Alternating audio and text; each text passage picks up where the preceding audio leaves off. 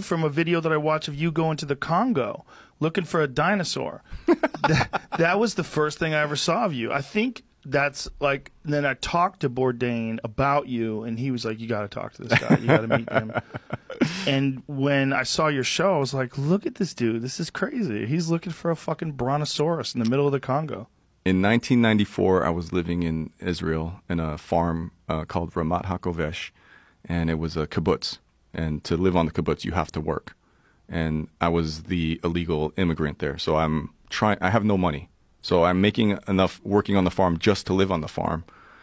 And at this point, I'm 18 years old. I've been hitchhiking since I was 15, and I've seen the whole world. I've hitchhiked through Europe. I've hitchhiked through the U.S. back and forth. And I'm bored. This is I'm like, what, you go to the Eiffel Tower, you take that same, like,